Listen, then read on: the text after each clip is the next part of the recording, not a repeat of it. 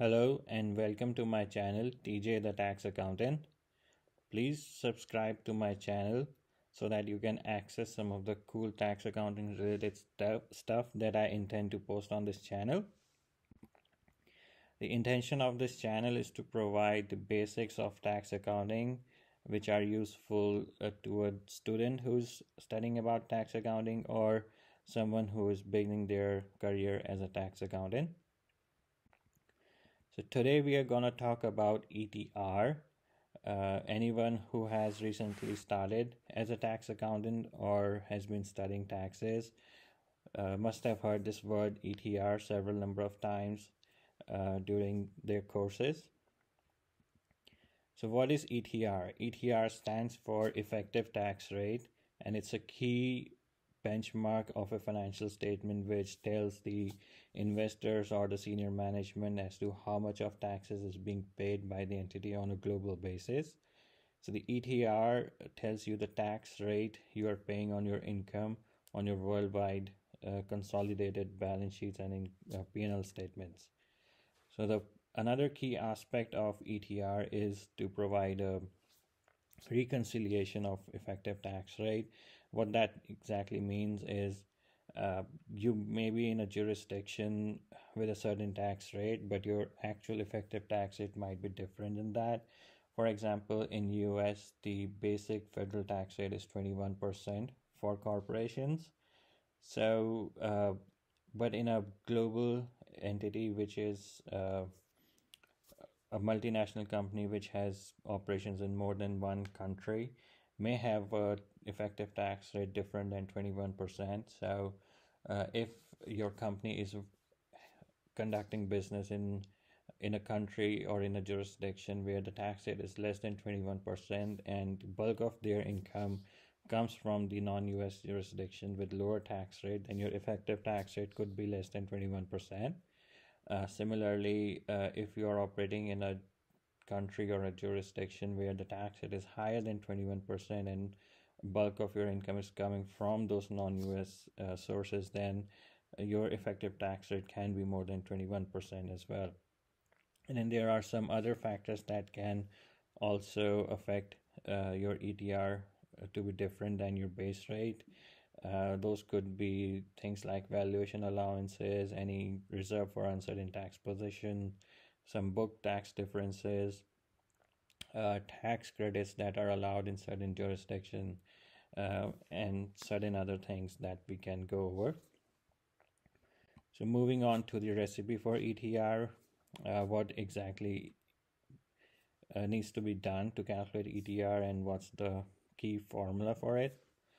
So the ETR is your total tax expense divided by your total taxable income, not taxable income, your total income as per your US GAAP financials. That is a simple way of explaining anyone how to calculate ETR, but some of the key aspects of it are you calculate your ETR by dividing your total tax expenses with your total income as per US GAAP financials. And as we talked about the reconciliation, so you start your ETR reconciliation with the statutory tax rate for your parent company, and there could be a number of adjustments that go into your ETR calculation to arrive at the final effective tax rate. So some of those could be state and local taxes. Like in the US, we have a federal-based income tax for corporation and a state-based income tax for corporation. So when we are doing our ETR reconciliation, we tend to start with the federal base rate of 21%. But if your entity is paying state taxes, then your tax rate is gonna be more than 21%. So state and local taxes form as one of the pieces of your ETR reconciliation. Second one is the foreign tax rate differential, which means that if you are operating in more than one country, then you are subject to different tax rates. So the tax rate in the country you are operating could be less than the US tax rate, or it could be more than the US tax rate, and that flows into your reconciliation. Some of the permanent book tax differences that can cause uh, some noise in your ETR reconciliation. There could be pieces of income that are not taxable for tax purposes but are shown as income in US GAAP, which will reduce your ETR as per GAAP, but your actual adjusted tax rate or the effective tax rate as per your tax return would be less than your GAAP tax rate. Other item is the tax credits. So in some jurisdictions, corporations are allowed to take credits for employing a certain number of people in their organization or investing uh, in some key areas in some countries known as special economic zones. So that can affect your effective tax rate because it's going to drive down the tax rate in that jurisdiction.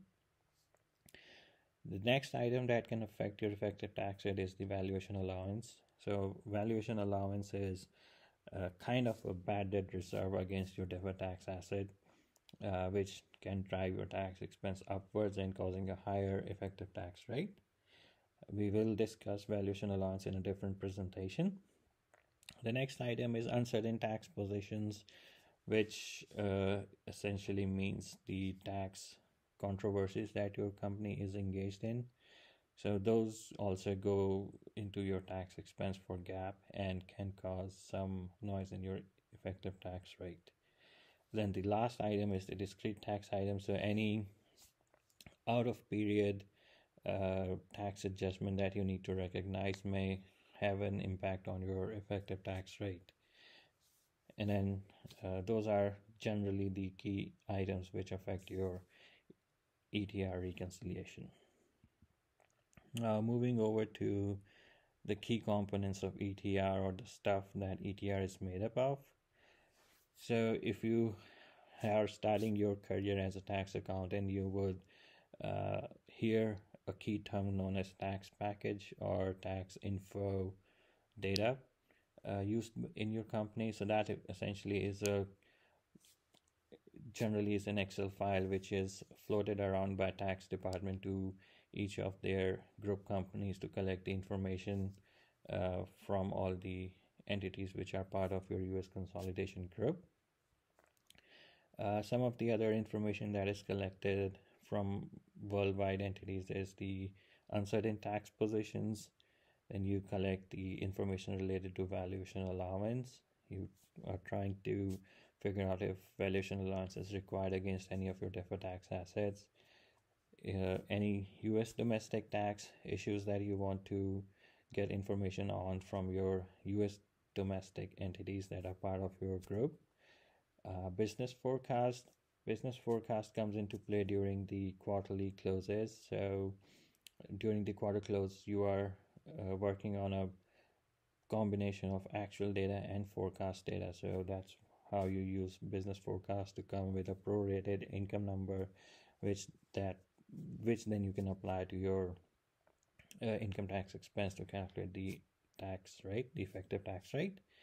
And another component of ETR is the financial reporting system, which essentially tells you, which is the source of your profit and loss statement and balance sheet.